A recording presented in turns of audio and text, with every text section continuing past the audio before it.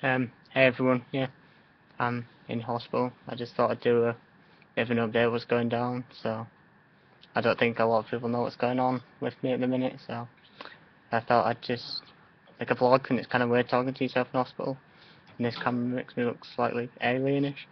But yeah, I'm alright after my operation, it all went well. I'll explain what it was in a minute. I don't think I've got long, because some neurosurgeons coming to take the drain off my scar. And I'm a bit quiet because like I haven't talked on YouTube in a while, so plus I'm in hospital. It's kind of weird because everyone can hear me. Probably listening to me now. But yeah, about school and stuff, I passed all my A levels, got straight C's, so I got my place at uni. So I've deferred a year, so I can go to uni next year if I want. Yay! Probably won't go. No, probably do something different. See how I am. But yeah. What kind of happened was, to anyone that doesn't know that's watching this, from Twitter, Facebook, YouTube, wherever you're from, it started with like a weak right arm during my exams. Excuse my floppy hand trying to scratch myself.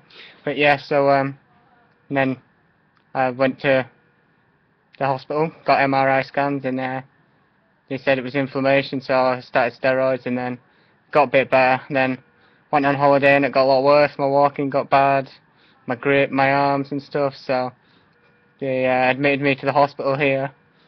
So I started steroids again, and then obviously the inflammation didn't go down, so they kind of thought it could be something else. Well, it is something else, so I had to have a biopsy to see what it is, because it could be some tumour, it could be like one that's spreading or one that's dormant, so they have to make sure. So the operation, what they basically did was cut a little bit out my spine.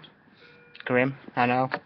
So they cut a bit out my spine, and then I'm awaiting the results of it, so we'll see what happens, and then I'll get treatment from there. I just thought I'd post a little vlog so everyone knew what was happening. I mean, thanks to everyone that's visited me already and kept me going, because it gets a bit boring sitting in here all day. Peace.